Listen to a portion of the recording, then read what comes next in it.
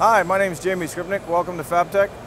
In the back of me here we have our MechTrac 3000, a gantry system that we use with a submerged arc process.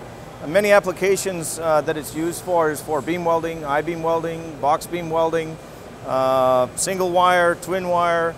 On here we have our ice process, which is showing a high deposition sub-arc welding. Can have two heads, can have single head. We have seam tracking on both of these heads.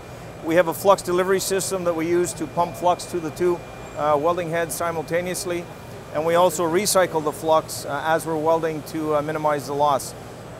This is one of the beam welding machines in our fleet. This one, as I mentioned, it's 3 meters, so it's 10 meters, 3 meters, but it's 10 meters wide and can be, I guess, up to 200 feet long depending on the application. We have it coupled here with our PEH process controllers.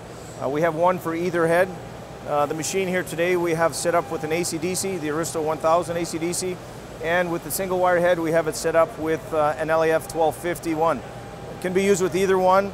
The one nice thing about our process controller, it runs any one of our power sources, the AC/DC, the DC, or the AC alone.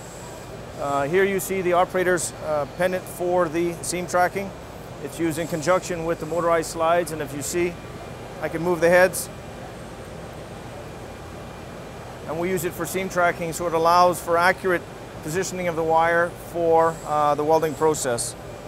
As I mentioned earlier, on this machine here, what we're demonstrating today is the ICE welding process. ICE stands for Integrated Cold Electrode.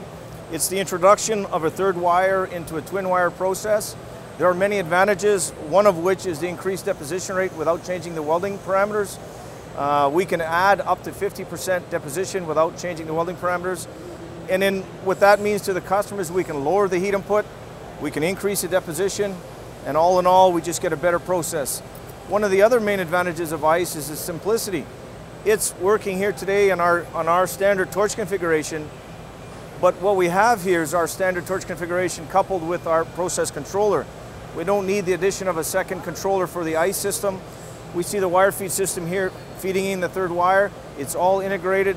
So for the operator, it's just essentially a sub-arc process. Nice and simple.